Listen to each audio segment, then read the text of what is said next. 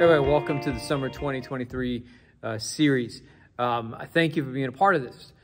My aim is really pretty clear, really pretty simple, and that is to let the Word of God speak into your life and form connections with other people in our church family. That's really what we're trying to do here. When we look back at the early church, fellowship was one of those marked principles. We see that the church had life together. And so one of the goals in these type of groups are just to get to know people and get to know other people in our church family that you may not know well. And that's one of the goals. The other objective is to study God's Word. And over the course of the next several weeks, we're going to look at 4 aspects of prayer in your life for your own health, your own development, and then also for the health and life of the church. Did you know that whenever God moves, it is always on the backdrop of his people praying? And when his people pray, he manifests himself and he moves in their midst. And we see that in the book of Acts, repeated several times. We see that in church history and when it comes to revivals. When before God moves, his people pray. And so I want to encourage you to be praying. The purpose of prayer, when John Stott tells us, is not to bend God's will to ours, but to align our will with his. And so over the course of the next several weeks, there may be things that you're asking. Lord, what is your will for me in this? What is your will for me in that? And I just want to encourage you just to be voicing those things and asking the Lord, what is your will? And begin to pursue them. So let's look at a couple of things here. First of all, look at some research on prayer.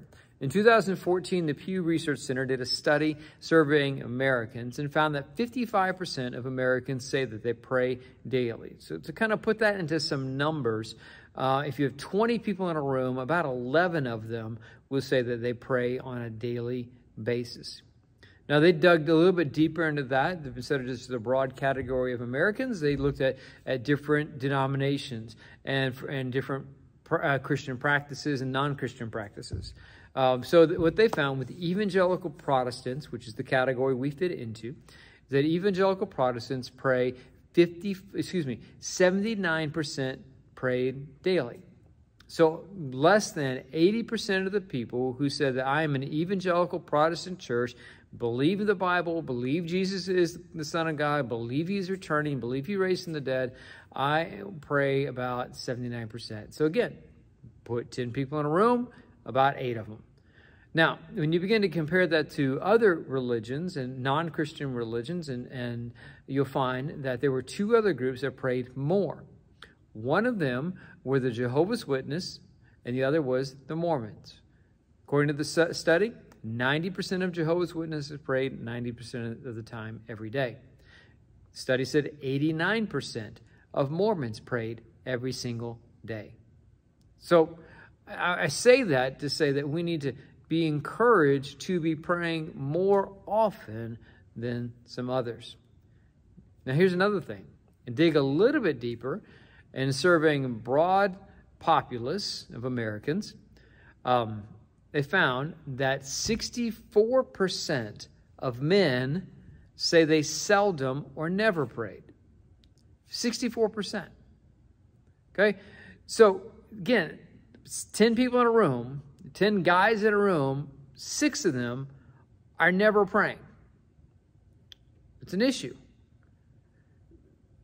Women, on the other hand, 59% of those said they prayed daily. So 10 men, 10 women, 6 and 6. This is a problem. I say all this to encourage us to our aim and our goal, and that is encourage you to pray. And encourage us to pray. And present our request to the Father who hears and answers in his time. So today, what I want to focus on is a couple priorities of prayer that help to fuel our passion for prayer. Mark 1:35 says this: very early in the morning, very early the next morning, long before daylight, Jesus got up and left the house. He went out of town to a lonely place where he prayed. See, prayer mattered enough to Jesus to get up before everyone else, to make his first activity of the day prayer, to go out where no one would disturb him and pray. Luke 5:16 tells us that this just wasn't a one-time occurrence. This was his habit. Luke 5:16 says, but Jesus often withdrew to the wilderness for prayer. So here's the point. If Jesus practiced the habit of praying, especially of praying undisturbed, don't you think that you and I should be praying? E.M. Bounds, in his book, The Power of Prayer, says this: if God is not first in our thoughts and efforts in the morning, he will be in the last place of the remainder of the day. Now, I want to encourage you, make prayer your priority. Now, you may think, okay, I want to pray, but I'm not sure how to pray. I've got good news for you. Prayer can be taught. In Luke chapter 11, verse 1, the disciples come to Jesus. It says this: now Jesus was praying in a certain place. When he finished, one of his disciples said to him, Lord, teach us to pray as John taught his disciples. A little comparison. He then begins to teach them how to pray in what we call the Lord's Prayer. And here's the encouragement. If they asked Jesus how to pray and they were spending time with Jesus, that means if you don't know how to pray, you're in really good company. That also means that prayer can be taught. And there are all sorts of ways to practice praying. And at the end of this session, I want to give you an acronym to help you do that. Thirdly, prayer is a habit. Colossians 4 verse 2 says this: continue steadfastly in prayer, being watchful in it with thanksgiving. Continue. That means keep going. Be in that habit, that regular practice of praying. Jesus demonstrated that habit early in the morning. That's a great time. I would encourage you to do that and adopt that into your own life. But the point being that prayer in your life just needs to be a habit. What matters to us becomes a habit in our lives. I would encourage you to develop the habit of prayer.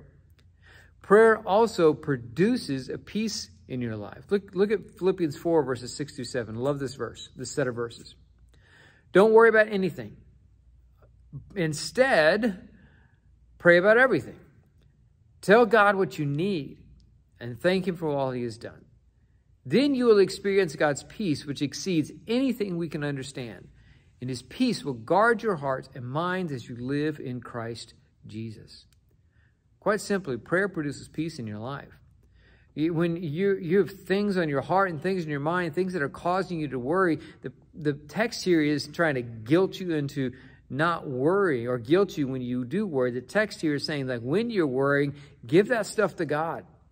Tell him what's going on. Thank him for what he's done. And then he promises to fill your heart and guard your mind with his peace. Prayer is also all-encompassing. Look at verse 18 in Ephesians chapter 6. Ephesians 6, verse 18. Pray in the Spirit at all times and on every occasion. Stay alert and be persistent in your prayers for all believers everywhere. There's a couple ways in this passage where prayer is all-encompassing. First, it's encompassing in time.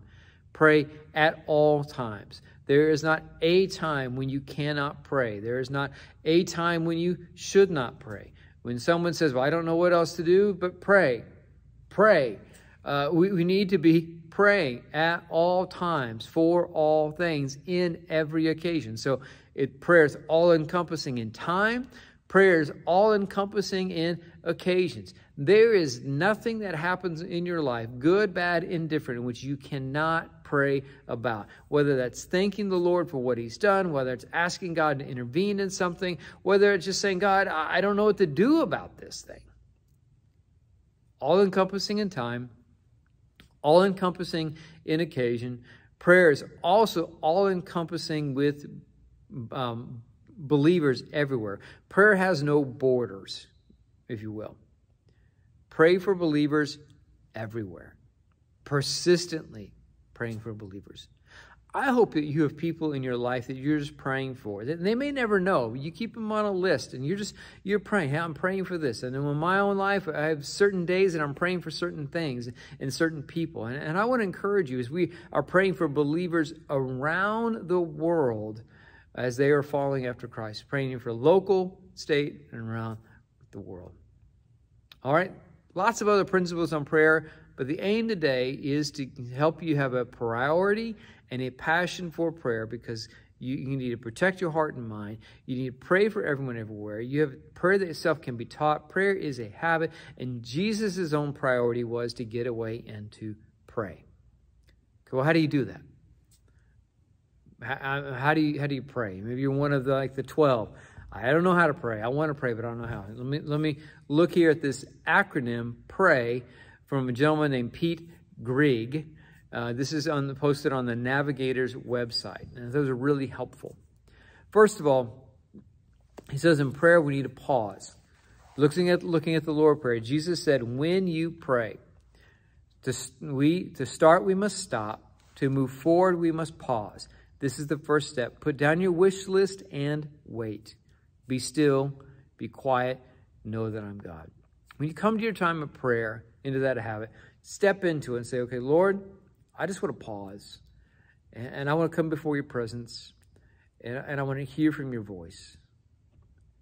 And I'm going to just get my heart and mind in the right place to pray. Pray. Pause, rather. Second thing is rejoice. Our Father in heaven, hallowed be your name. The Lord's Prayer begins with an invitation to adoration. Our Father in heaven, hallowed be your name. Having paused to be still at the starting of prayer time, the most natural and appropriate response to God's presence, excuse me, is reverence. Lord, I thank you for who you are. I'm so thankful for who you are. What all you've done. I'm so thankful for how you've answered my prayer. I'm so thankful for how you provided for me. I'm so amazed at who you are. Pause, rejoice, then ask, your kingdom come, your will be done. Give us today our daily bread. Prayer means many things to many people, but at its simplest and most immediate, it means asking God for help. A soldier begging for courage, a mother alone in a hospital chapel. We come to the Lord and say, Lord, this is what I need. This is what's happening. I'm rejoicing for how you answer my prayer. Here's what's going on, but I know that you will answer in your time and in your way. We ask him. I want to encourage you as you pray together. Ask the Lord for things. Be big and bold in your prayer. Finally, yield. Why? Yield. P-R-A-M-Y. Forgive us our sins as we forgive those who sin against us. Lead us not into temptation, but deliver us from evil. The final prayer, the final dance of prayer is surrender. It's a clenched fist slowly opening. It's the athlete lowering themselves into the ice bath. It's the California poppies turning with the sun. God, here's my life. I'm going to live open-handed, not closed-fist. I give myself to you. Have your way in me today. Prayer must be a priority in your life, because if prayer is not a priority in our lives, it will not be a priority in our church, and then we will not see God move the way that he wants to do. Not because he can't, but because we've become the barricade. Pray. Let me encourage you here as you draw this study this video to a close. Take some time in your group to pray for each other and things that are happening in your life. Take some of those scriptures and claim them as promises. Jesus, you said you'd teach us how to pray. Teach us how to pray. Jesus, you promised to guard our hearts and minds. Guard our hearts and minds. Look over those scripture passages. Reflect upon them between now and next meeting's time. Maybe even commit one of them to memory. And then lastly, let me encourage you this. In the course of this summer, either like on a note card or in a journal or just a plain piece of paper on a legal pad, write down your prayer request. And let's see God move and answer in only with the way that he can. Thank you for watching.